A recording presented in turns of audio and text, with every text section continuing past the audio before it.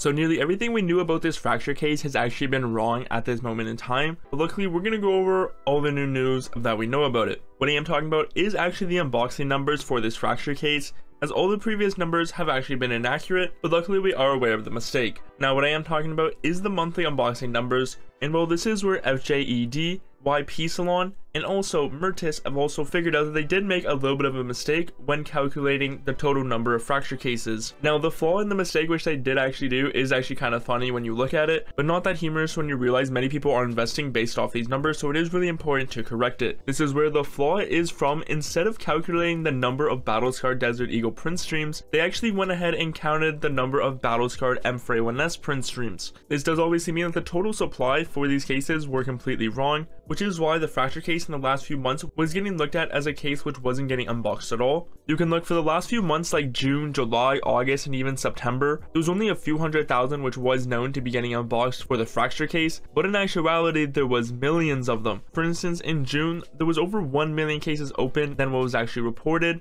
July had 2.4 million in total. August had 2.6 million in total, and September had 2.3 million in total. This does actually mean that this case is getting mass unboxed, and what was theorized for many months now was that since this case wasn't getting unboxed nearly at all, was that it would be the next case to go, but with these new numbers it does completely change that around. The fracture case has some of the most demanded knives at the moment, including the skeleton knife, nomad, survival knife, and also the paracord. Many people unbox this case hoping to grab some case hardens, so this is the updated information which we know about this case at the moment. Saying all this though, this is definitely something people should be taking note of, as it was widely expected for the fracture case to be going out next, but with these new unboxing numbers it does show it is completely demanded for. Whether Valve decides to add it to the rare drop pool next is something we'll just have to wait to see, but now we are aware of the case's actual demand.